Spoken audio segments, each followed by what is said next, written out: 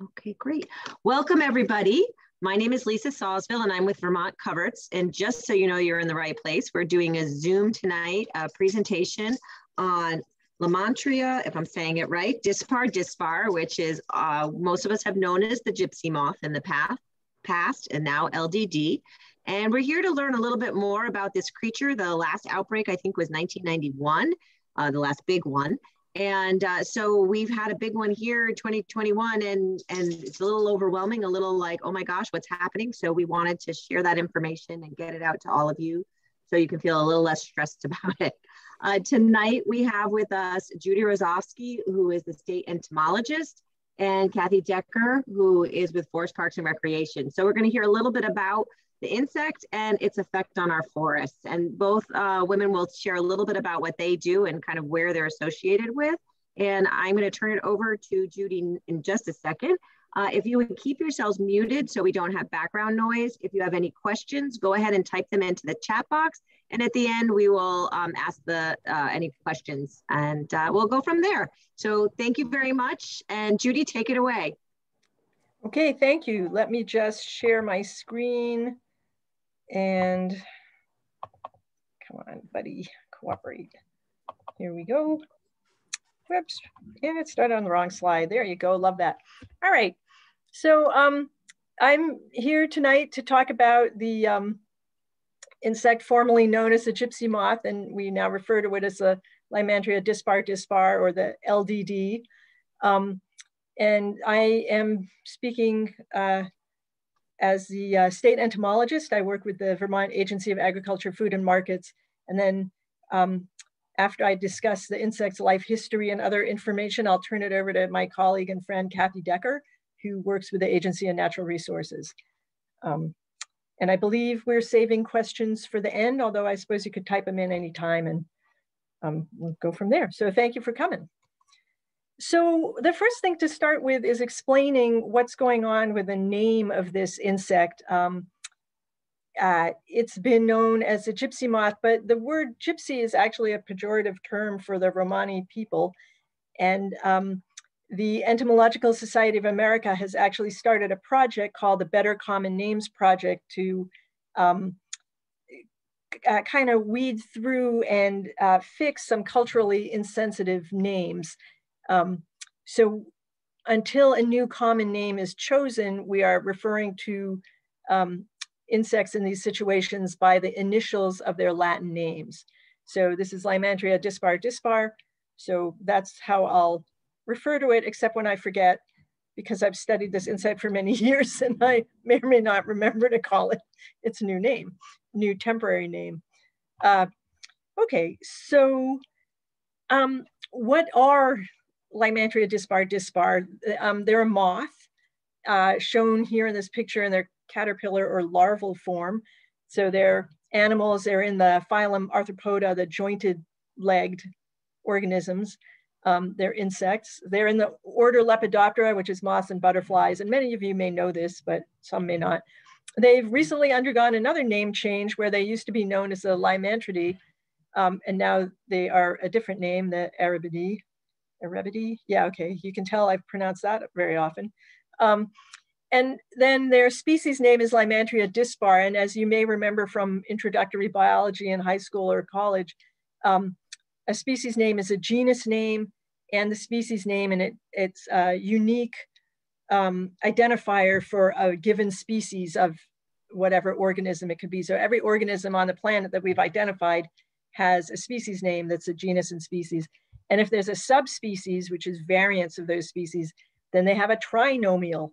So we have LDD for Lymantria dispar because there are two other subspecies, Lymantria dispar asiatica, which is the Asian gypsy moth, also undergoing a name change. And there's a Japanese Lymantria dispar. So I hope that clarifies what all is going on and what we're talking about when we say LDD. So now that you know all about the name of this insect, let's talk about where it came from and why it's here. And I'm going to digress a little into the history of this, which I hope I'm not geeking out. I couldn't quite tell. You'll tell me. Yeah. Okay, so the European Lymantria dispar came from mostly Russia, but it's very hard to distinguish Lymantria dispar from the other Lymantria dispars, especially Asiatica. So this range may include some of the other forms range. This is just showing a bird's eye view of Europe, and I think it gets into a bit of North Africa. And the way it got from there to here was this gentleman, Trouvelet. He was an astronomer and an artist, and he was clearly an entrepreneur too. And he brought gypsy moth over to Medford, Massachusetts, because he was looking for something that would be a good competitor of, or an alternate producer of silk, rather than the silk moth. And some of these insects, he had them in netting in his backyard, and they got out. That was in 1869. And his neighbors complained about him sometimes, but people really complained in 1889. And as you can see from the leftmost map, they have expanded a great deal since they got here, although not as much as the emerald ash borer has, so we're lucky that way. Yeah, so you might want to go to this website that I have under his picture, because he did some very unusual celestial artwork, in addition to bringing in this plague of defoliating insects. Silk was actually, in some towns in New England, was an important economic factor. And but we weren't always competitive with other international sources of silk. The equipment used to process the silk was not necessarily avant-garde. And apparently, Bombyx mori, the silkworm moth, are persnickety and difficult to rear. They eat mulberry leaves. And so there are various reasons, in addition to having a local source of the insects, why Trouvelet would have been interested in producing a different form of silk. And this is just to show you how they did silkworm or silk production in Japan. These are called gashu houses. They have those thatched roofs, and the family lived on the first floor, and the second floor would be a factory. So in this case, it was a silkworm rearing location. And you can see they have these little models of the silkworm on mulberry leaves, and these are the cocoons. And I believe it takes 3,000 cocoons to make 1 pound of silk. And then you can see the baskets over on the right of the actual silkworm larvae on the mulberry leaves. And then this is a model shown close up of the silkworm moth. So for whatever reason, this is a picture of the neighborhood in Medford where Trouvelet lived and had his lab and his little pesky friends. And these trees are not leafless because of the caterpillar. It just happens to be winter, but I thought that was a good representative photo. So when that outbreak happened in 1889, both the town and the state made a massive effort to control it, to eradicate the insect. Uh-oh.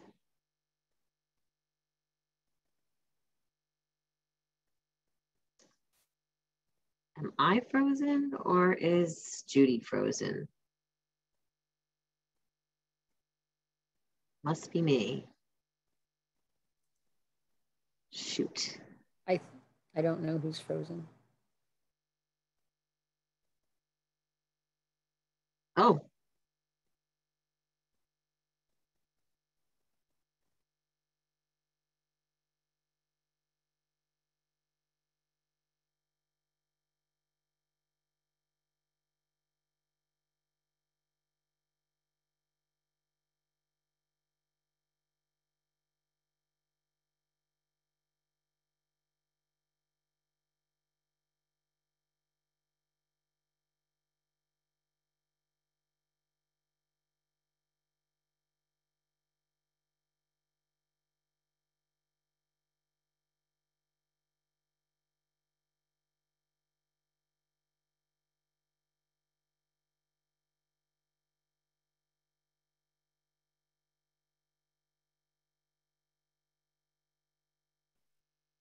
Just to test if everybody's frozen. Can anybody hear this?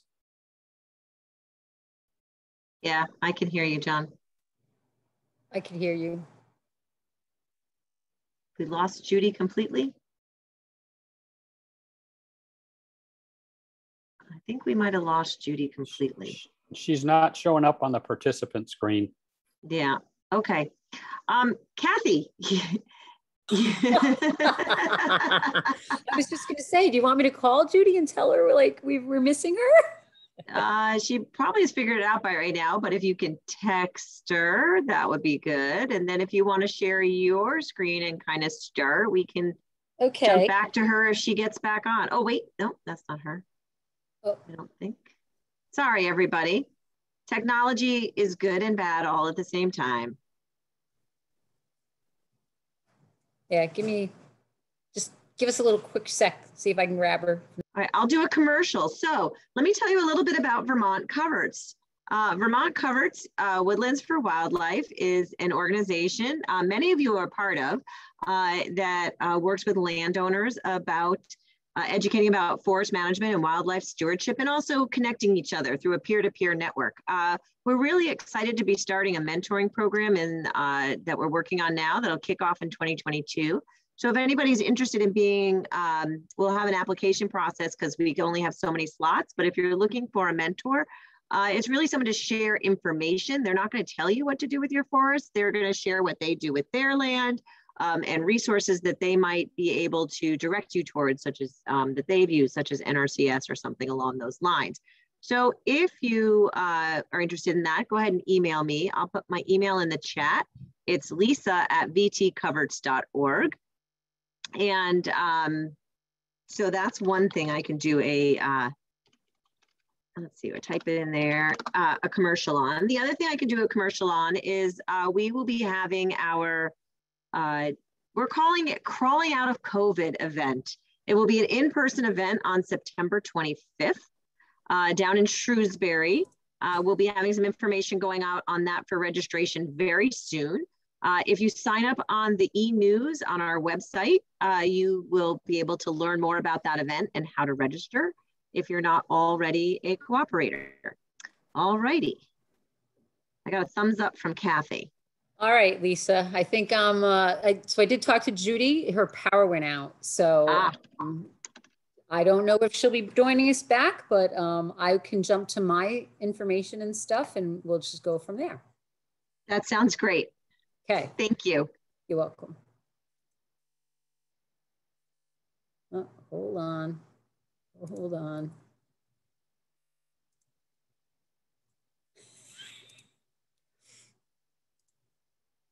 What happens, I have several screens open and didn't really need to share the, uh-oh.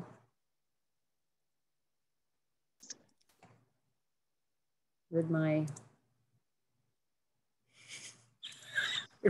play button go? So go down to the bottom. See the one that looks like a little TV on a stand? Okay, you got it. All right, is that good? Can everybody see that? Okay, awesome. Okay, so yeah, my name's Kathy Decker. I work for the Department of Forest, Parks, and Recreation. I'm the Forest Protection Program Manager, and forest protection covers both forest health and fire. Today I'm gonna wear my forest health hat and talk about some of the impacts that we might expect to see from this particular defoliation event from Lymantria dispar. So the things I'm going to touch on are some of the impacts directly to trees, some of the dynamics of what might change in the forest, also some impacts on wildlife, and of course, people.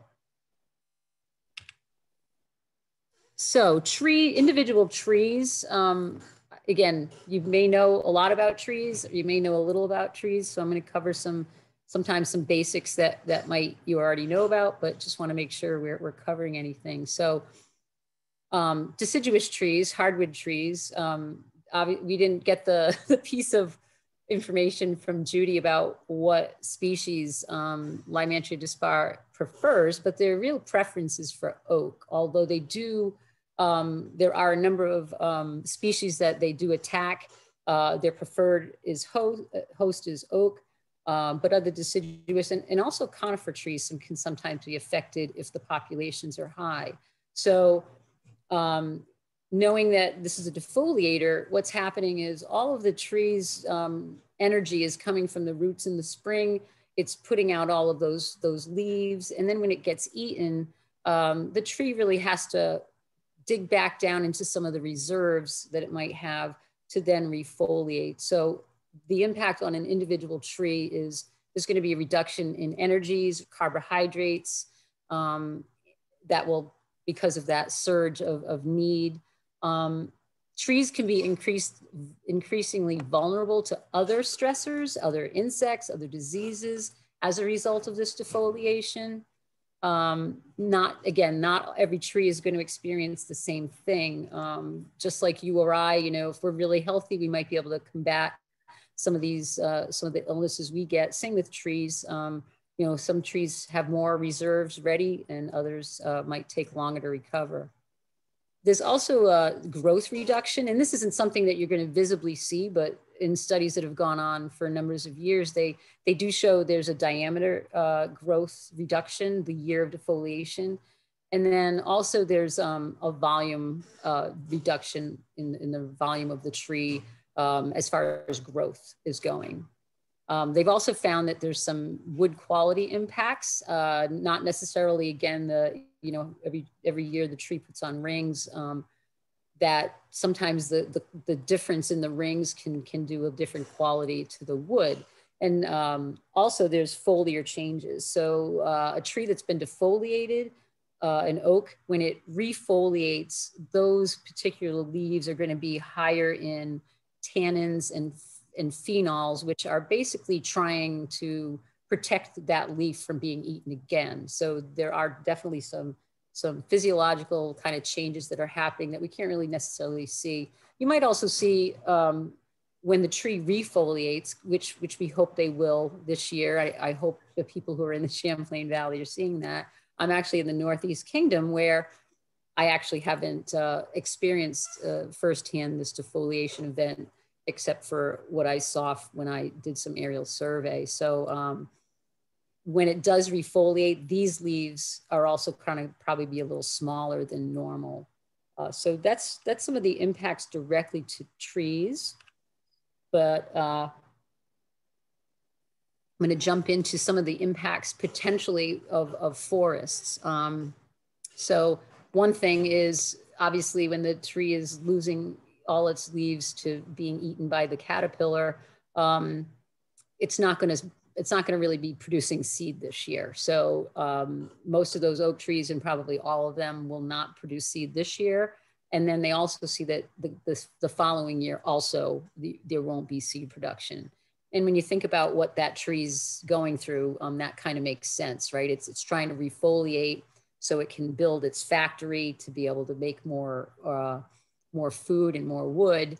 It's not going to waste that energy necessarily on seed production.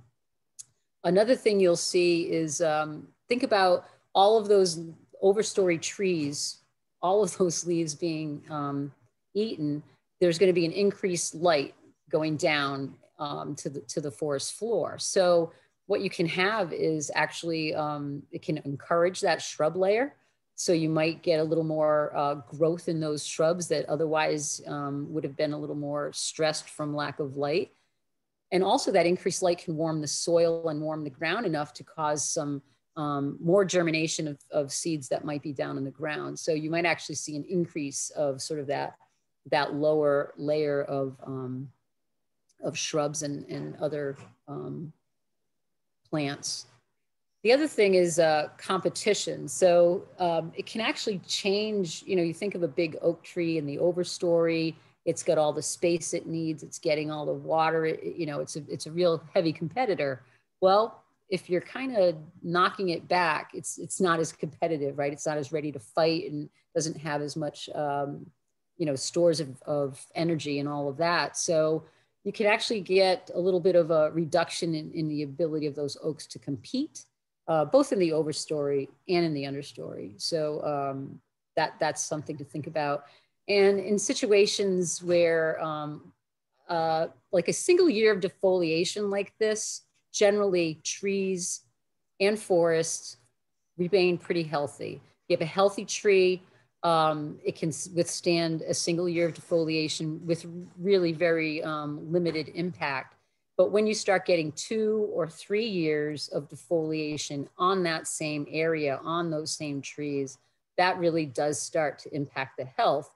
And you might actually see some tree death. I don't think you're going to see tree death from a single defoliation unless that tree is extremely, extremely stressed.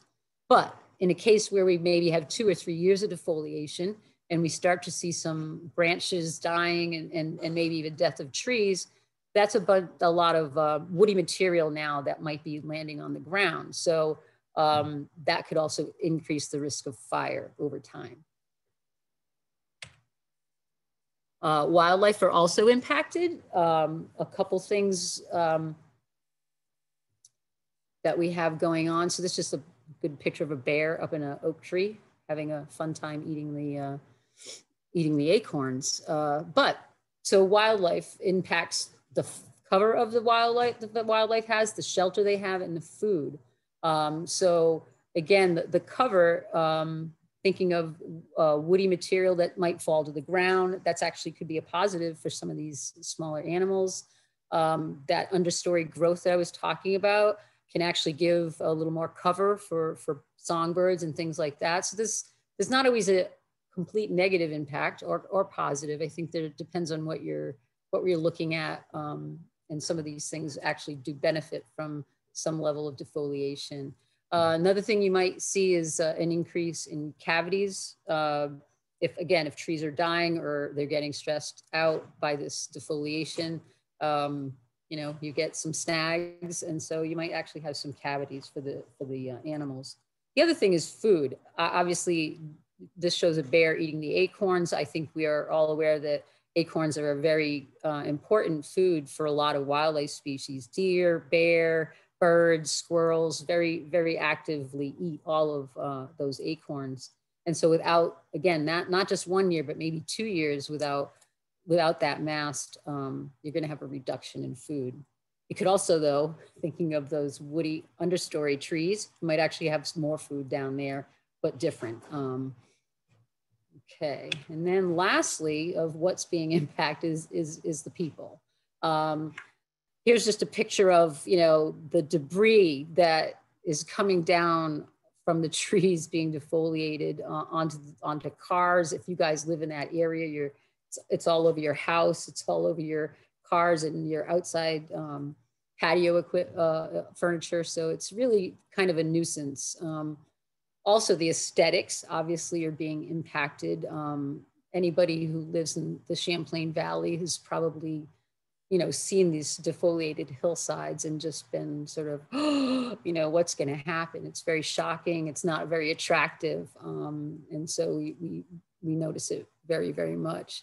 They also found in past studies that there's a reduction in recreation activity in these areas. Again, when you're recreating, part of it is, being out in the out of doors, but part of it's being surrounded, I think, by the beauty.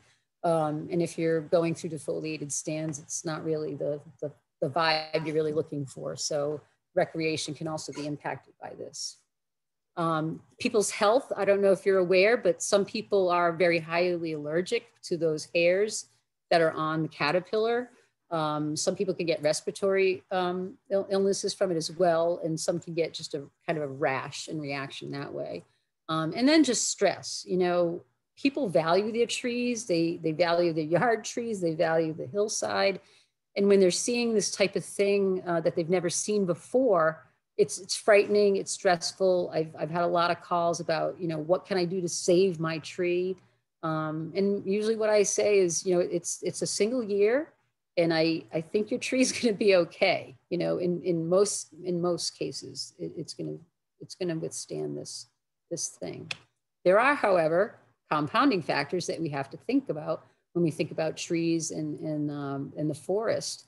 So trees in an urban setting are very, they're in a stressful situation. They're probably not getting as much water as they want. They're struggling for space. And that could be more susceptible, let's say, to those longer term impacts or bigger impacts to the individual tree in those situations. Also trees that are attacked by other pests, if they have other diseases or insects that are attacking them, those are also compounding factors and could make trees react basically be more heavily impacted. Also soil, I think of some places in the Champlain Valley and they're really rocky, right? Really shallow soil. And so those are kind of a stress situation to begin with as far as water availability. And then if you're defoliating that tree, it's just really tough for it to get what it needs to remain healthy. And then drought, which I think you're probably all aware that this past year and this year, we are in a drought. Even though it's been, like we talked about earlier, raining for days, we're still actually in a drought. And that is definitely going to be a compounding factor, I think, in this particular case. So what's next? All right, so I want to talk a little bit about basically what we do for monitoring.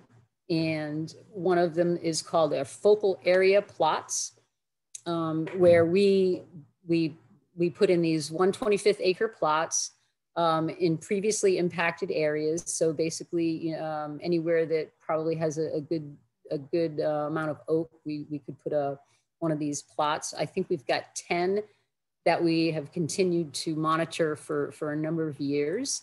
And basically this picture is showing what we do is basically put a burlap band around it. The gypsy moth will come and lay their egg masses underneath that burlap. And then, so basically put them up, make sure they're up in the spring. Right now, the insects are kind of utilizing those and probably everything else in their area. And then we just go back and count the egg masses and compare them over time to see when we might expect a defoliation event. So here's a picture of, this is the egg mass plots that I just described, and this is what we've seen from them over time. And let me see, there we go. So on the left is the average number of egg masses per plot. So that's these 10 plots that we take. On the left, on the bottom, 1986 and all the way up to 2020. And actually, if, can you see my mouse when I'm on the screen or no? Yes, we can. Okay, yep. Good. I can't tell what anybody can see or not see.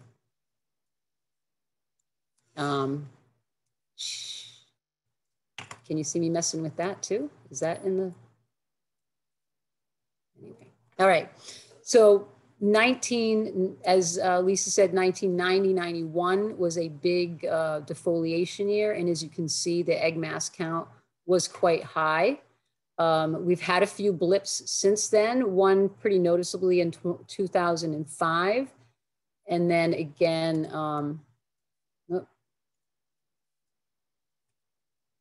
in 2020. But I just want to, everybody's like, well, there's a big spike in 2020. So we did know that gypsy moth egg mass counts were up.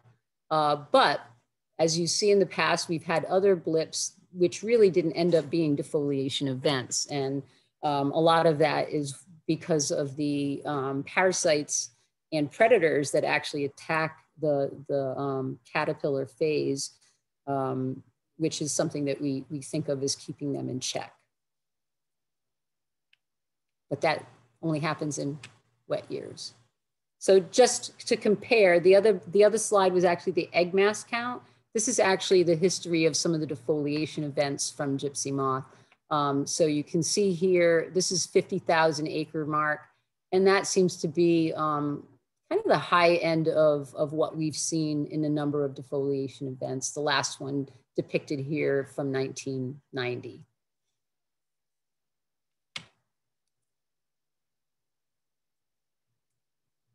So let me just,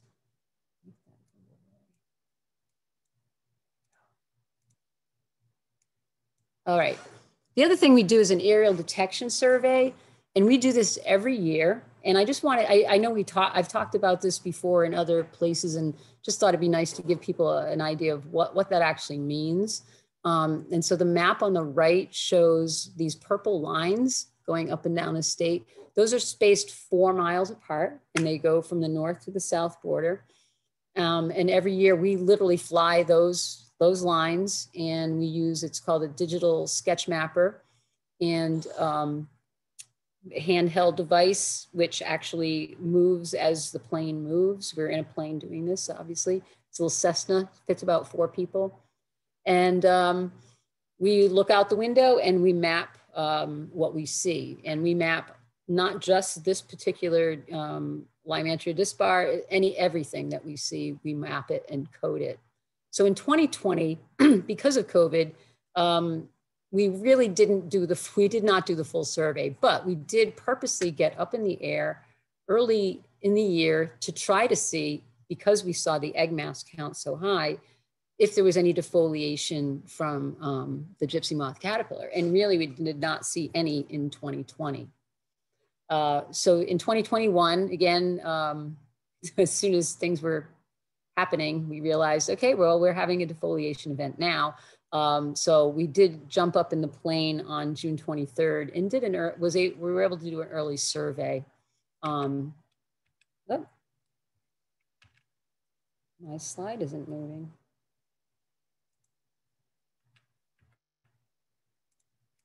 Oh, there we go. So just to give you an idea, this pink line is the flight line that we actually flew. The blue line is the representation of that north and south. And then these patches over here are areas that we drew while we were flying to depict the defoliation. So you can see it's kind of sketchy because of the magnification, but it's all coded. It's a GM for gypsy moth. Defoliation is moderate, and that's what those things mean. So if you can recognize that, I have a feeling that's probably Colchester, but I'm not positive. But that's basically what we're doing when we do the aerial survey, is mark all of these things. And just to give you some of the results, on the left, this is the 1980 defoliation map. So all of these little black dots are areas that were mapped via aerial survey that year. I believe the total was about 41,000 acres at the highest peak of that defoliation event. And here's one in 1990. And this was a higher amount. This is 61,000 acres. But again, you can see it's all along most of it's along that western border of Vermont, where most of the oak is. You can see a few blips down here in the southeast. This year, we were only able to get up for 1 day, but we were able to do the 2 or 3 lines on the eastern part of on the western part of the state. And this is what we've mapped so far. We think we're going to still be able to map it when we get up again, but this acreage this year so far is 51,000 acres.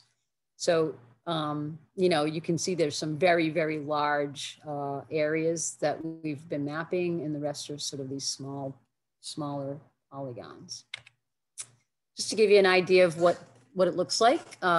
So we have to be in a plane with the wing above us, otherwise we wouldn't be able to see. But this is a good shot looking towards Colchester Pond. I think we're flying north at this time. So there's a large area of defoliation where you can see it's sort of that brownish red appearance. Another one way over here as well. And then here's one near the St. George Highgate town line. Again, massive amounts of defoliation. So you can look here and look how heavy that is. But when you look in these other areas, it just looks a little sparser. So when we're mapping it, these areas over here on the left would be probably a heavy defoliation, whereas over there might be called moderate, where it's not as heavy and there's a little more green seen in there. And that's a lovely Camel's Hump in the background. This is another view. This is down in Castleton. And this is I think it's the Blueberry Hill Wildlife Management Area. But again, very, very, very clear, large patches throughout the visibility there. Oh, looks like Judy's in the waiting room. And the next thing is, well, what can we do? Off season, mainly meaning after it's defoliated and done all of its damage, once the egg masses are laid again later on in the season, you can scrape and just destroy them, squish them up if you want. You can also soak egg masses with soap or oil. There's horticultural oil and soaps made specifically for insects that would be sufficient for that. And then also during the, when caterpillars are active, there's a couple things that you can do. On the top right, that's a picture of the burlap banding. Actually very similar to what we put on in our focal area plots. But in this realm, you're using it more to catch those caterpillars as they're coming up. So they'll be coming up the trees, they'll get caught in that burlap, and then you can, you know, destroy them after that. There's also on the bottom, you can use sticky bands, which will, again, trap those caterpillars. It's very important that you don't want to get any of that sticky material on the tree itself. That's why people wrap it with some sort of plastic to put it on. You can also buy sticky bands as well. And then there's also the ability for pesticide treatment, which we would recommend you get a certified pesticide applicator or arborist to be able to do that. And that would be more what I'm talking about is from the ground, a ground application. There are abilities to do aerial spraying, but at this point, I don't think the state is necessarily going to sponsor that. Or if we are, we need somebody from the legislature or somebody to bring us some money for that, because we really don't have any ability to do that. So I think that was the end of what I wanted to say, and just wanted to make you aware that the Agency of Agriculture and VT and Bases are good sources for information, and just wanted to share those links with you. So that is my portion. And I don't know if Judy made it back or not. Judy is back. I'm going to stop sharing my screen. Great. Welcome back, Judy. Thanks. Great job, Kathy. That was exciting. I don't know how much you saw, Judy, but. Well, the end was great. Judy, do you want to pick up where you left off? Or people, you know, I guess, let's see, we still have, you know, about 20 minutes. Okay. If you want to run through that, and then we'll have a little time for questions. Okay, so I have 20 minutes to talk, or should I curtail it? About 15 minutes to talk. How about 15? Great. Good to know. Well, this will be a high-speed tour. Cool. Okay, let me share my screen. Thank you. Host disabled participant screen sharing. That doesn't sound good. Oh, give me 1 second. I will fix that. Much obliged.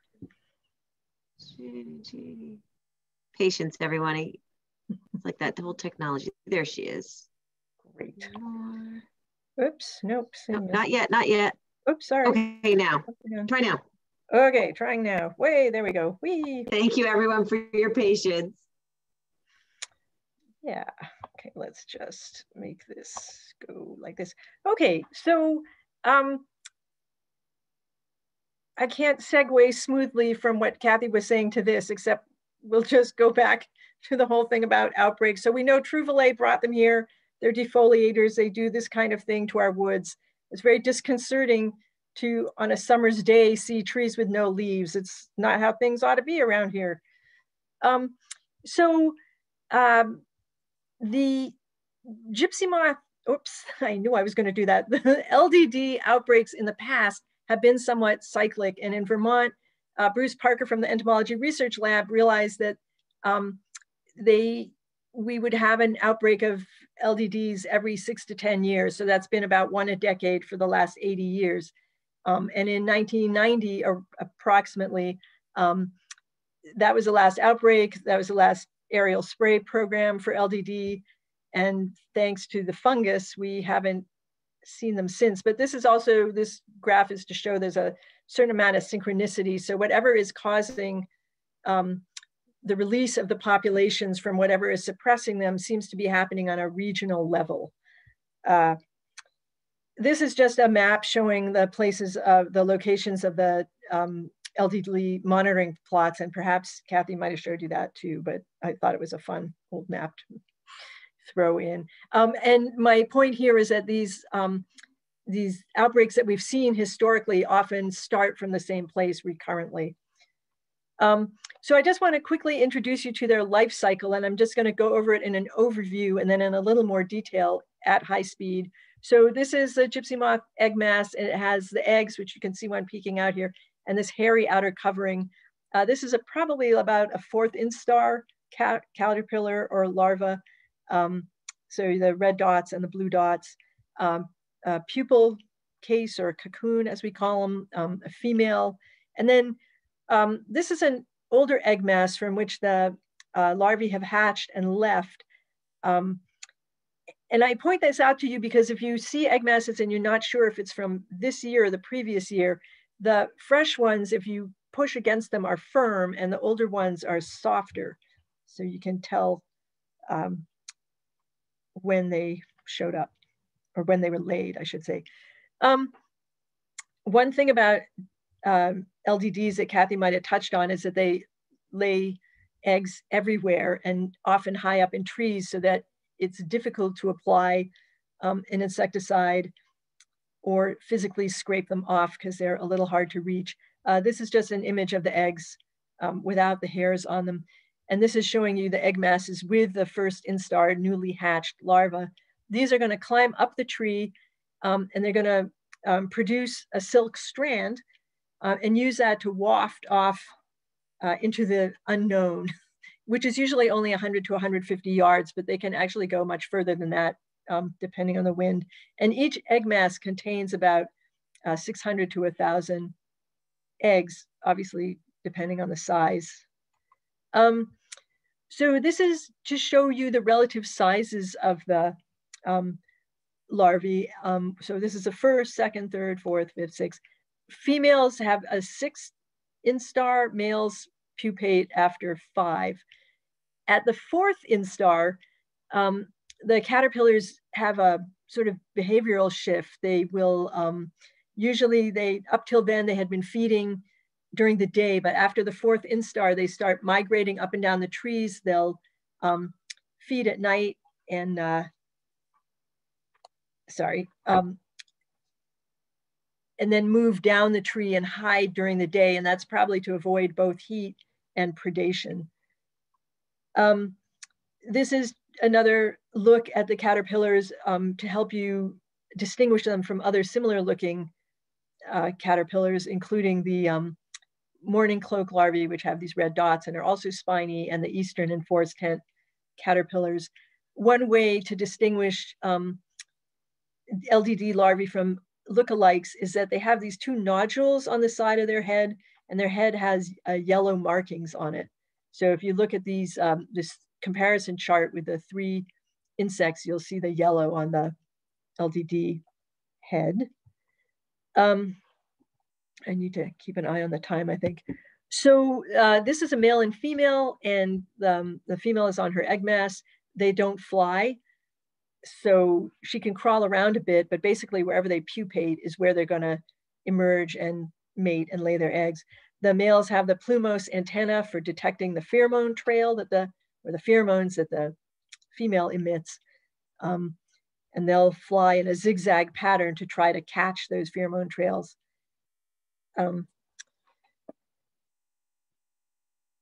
I should note that the European and Asian LDDs look a lot alike. The Asian form is slightly larger, but the big difference is that the females fly.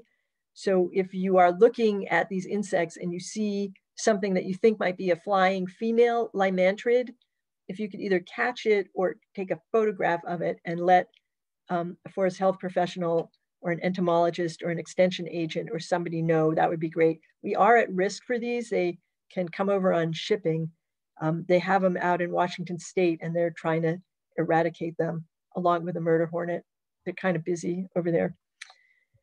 These are the dates of the life cycle. So the eggs hatch late April, early May, depending on temperature some of the time. The caterpillars molt approximately once slower, and some are earlier and faster. So you'll see them finally laying eggs and mating, you know, end of July, although some of them have laid eggs now, and that seems to me kind of early for our area. So again, might have just depended on the weather. We had a really hot spring before the downpours started. Just gonna move along. So some of the things that suppress the populations or help curtail population expansion are this whole suite of natural enemies. And you'll notice how many different taxonomic groups these enemies can occur in, including viruses and fungi. And I believe amphibians eat LDDs sometimes too, although an example doesn't leap to mind. So there's a naturally occurring virus called the nucleopolyhedrosis virus, usually known as NPV. And you can tell when caterpillars have been killed by that one because they're in this V shape or inverted V. It looks like a mustache. And the game changer in the diseases and control of LDD, at least in New England, has been the arrival of this Entomophaga mimega fungus. And when the caterpillars are killed by this, they're upside down, their head, this is a head at the lower end. It was introduced at least twice, possibly 3 times to the US deliberately as a biocontrol, and then it wasn't found. So when you introduce biocontrols, you go out in the field and you try to find it, and they'd go out and look and they never found it. But in the late 80s, it showed up. It started killing caterpillars and people found out what it was. And so we don't really know how it got here, but it's been very effective in suppressing populations. In Vermont, we haven't had an outbreak in 30 years. Parasitoids also play a role. So a parasitoid is different from a parasite in that they live in or on the host and they kill the host. They're not just taking a blood meal or something, they're eating it. There are 12 dipterans or flies that are parasitoids of LDDs and about 18 species of wasps. Some examples are, there's an egg parasite called Oencertus cuvani. It has 3 generations. They're so small they can only reach the outer layer of the egg masses to parasitize them, but they are still can account for 20 to 30% of egg mortality in an egg mass. And then there's this larval parasitoid. Whoops, I did not mean to do that. Thank you. You see the cocoons of the larval parasitoid Cotesia melanoscella. Their first generation is small and attacks the smaller larvae of the LDD, and then the next generation is bigger. If you're interested in this, these are 2 really good websites to go to for more information. This is a tachinid fly called Compsognathus consignata, also known as the friendly fly. And it was, again, introduced as a biocontrol, but it wasn't well vetted because it turns out to not be very specific, and it, in the absence of LDDs, will go after our big, beautiful moths like the Cecropia moths or the Luna moths. So that's been quite unfortunate. And then there are a whole suite of predators. Not everything wants to eat a big, hairy, nasty caterpillar. I should mention that the caterpillar hairs are urticating, so they can irritate. Some people develop a skin rash when they handle them. Apparently robins aren't among that group. And they're also, there's some intricate cycles that have to do with like acorn production and how many mice they are, because mice can be an agent in population suppression. But if you have smaller mass production, so fewer acorns and other foodstuffs like that, then you have fewer mice, and then you might have the release of the LDD population, and that might instigate an outbreak. Then you have abiotic factors like cold weather can kill eggs unless the eggs are protected by a snowpack. And we haven't seen a lot of prolonged cold in the state in recent years. Wet springs are helpful because they help the fungi proliferate. So the Entomophaga mymega can produce a lot of spores and attack a lot of caterpillars. But in this year in particular, we had very dry weather prior to pupation. So the fungus seemed to be in low numbers, and we think that's what's responsible for this outbreak after all this time. So I think that's all I was going to tell you, except to say we don't know a lot about Entomophaga mymega. It has been present for 30 years, but at least in Vermont, we haven't seen it occurring in conjunction with an outbreak because it's so successfully suppressed the population. So we don't know if next year all this rain means we're going to see the end of the outbreak, or if we have to wait for all the natural enemies to work together to suppress the population, or what's going to happen. We don't know what kind of fungal load we need to get the LDDs back under control. So I guess that's it. I will stop sharing my screen. Great, thank you, Judy. Yes. I'm glad you made it back. That was awesome. So we do have one question so far in the chat box. So if anybody has any questions, go ahead and type them in the chat box. We have a few minutes for questions. The first one is, are the egg masses laid only on live tree bark, or will they also be found on down trees or wood chip piles or other items? Well, that's a great question, and reminds me of one thing I forgot to mention, which is, yes, gypsy moth, when there are enough of them, they'll lay their eggs on anything. They'll lay their eggs on you if you're not moving fast enough. So if you are moving to another state, if you could look up the checklist to review, they'll lay their eggs on, lawn ornaments, they'll lay them on your furniture, they'll lay them on your cars, on your garbage barrels, on your bird bath. They don't discriminate on substrate. So good question. Live wood, dead wood, bark, rocks. So if I want to do something, at least for my yard trees, right? So at this point, it's scraping the egg masses into soapy water. If I just scrape them off the tree, they'll still hatch. Is that correct? Kathy, did you want to answer that? You're the entomologist, Judy. You can answer. Okay. They are less likely to hatch because you've removed them from their protective covering, but they could still hatch. It's also easier for something to find them and eat them if they're pulled off a tree and dumped on the ground. But if you want to make sure that you're taking care of them, then yeah, dump them in soapy water or oil or whatever you want. Squish them till they pop. Yeah, well, I remember when I was a kid, we had a beautiful oak tree and we had them sprayed, and when they dropped down and you walked on them, whatever it was, they would pop, pop, pop, pop, pop. It was like popcorn. Yeah, that was interesting. Okay. Sam is wondering if there are any ecosystem risks for spraying with BTK.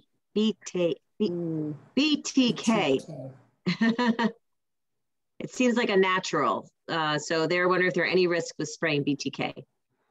Again, Judy, I might lean on you because I'm not sure how specific BTK is for. Is it all Lepidoptera? Is it all, yeah. So yeah, there's definitely going to be anything Lepidoptera would be susceptible to BTK. So that's all your butterflies and moths are in the Lepidoptera family.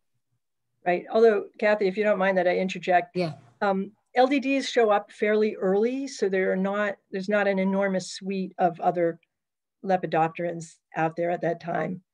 And it's really only the second instars that are most susceptible. So there's some timing involved that helps protect other Lepidopterans, but it is a risk. Do we think next year is going to be a greater defoliation than even this year? I mean, I saw many, many more caterpillars this year. I'd seen them the year before, and I saw egg masses the year before, but there's a huge defoliation where I am, and now there are even more egg masses on the trees. So should we expect a larger defoliation next year? Like, how long does the cycle of the boom and the bust last? I think a lot of it depends on, again, the weather and the impact of these predators, parasites, parasitoids. I think if it was the same weather situation that we're experiencing this year, I think, yes, we will probably see defoliation because of just the amount of, like you're saying, egg masses are showing up everywhere, even where people didn't see them last year or the year before. So, but again, as Judy mentioned, what's the impact of this rain now? What's the weather going to be next spring when these larvae are hatching? And you know, I really just hope that there'll be enough rain to encourage those the fungus and get that virus doing its thing. And hopefully we won't see it, but it wouldn't surprise me. Judy, you have anything to add? Oh, I think we just lost her. I think we lost Judy. So yeah, that's really the, you know, it's not as simple as like, oh, yep, it's high, so we're going to see it again. But there's definitely a lot of egg masses out there. So it would not surprise me to see defoliation again. Okay. Are there any other questions for our speakers tonight? I'll leave the chat box open for another minute or so. I know I've really learned a lot tonight, and I've been doing a lot of research because they are here and they were bothering me, and I was getting a lot of questions from landowners, which is why we decided to do this. What we hope to do again is in spring, kind of when they're coming out next year, is to do another program just to sort of, where are we at? A reminder for those who didn't know, you know, because people are going to get panicky again next spring. So we'll hope to do this again in the spring. With maybe some new information on the expectations for the outbreak. So stay tuned, everybody, for that as well. Yeah, I mean, you know, we'll have more information. We'll have egg mass counts from this fall, things like that to help us kind of figure out where we're going or what's going to happen. Yep. So Michael asked about foliar damage. Is that less lethal than vascular damage? Generally, yes. It actually, when I saw that question, it made me think of another thing I might not have pointed out. So yeah, and when the foliar damage happens or when the defoliation happens is also important, you know, for whether a tree is able to refoliate. But I just want to take a side note of, I mentioned that it also defoliates conifers and when the populations are high. We have seen that in this event. I've had plenty of people say that it's eating my pine tree. Those trees will not recover very well if they recover at all. And that has to do with, again, where those stores of the energy is held in a conifer is in the needles. So once those stores are gone, the tree really doesn't have a lot of energy to draw on to refoliate. So a defoliation event is more impactful to a softwood or conifer than it is a deciduous tree. That's a good question. Is LDD less damaging than EAB? It's a good question. I would say something like EAB, which once it's in a tree is going to most likely kill that tree, that is more damaging than a defoliator. It's also different species that are really kind of impacted, right? We said, you know, gypsy moths really love oak. They'll eat anything pretty much, but the EAB is very specific to our white, our black. Ash. Yeah, strictly ash, all the ash. Yeah. So interesting. All right. Yep. And Sam notes, you mentioned that the leaves grow back tougher. Will that allow the leaves to endure an LDD onslaught next year? Well, again, I think I said they've got tannins and they've got these phenols in it, which are really meant to be distasteful to anything that eats the foliage. I think it really depends on volume of the insect. If there's enough, just like we've seen this year, they'll eat anything. So they'll probably still eat untasteful leaves or. But again, that's the tree's defense. It's trying what it can to keep it off.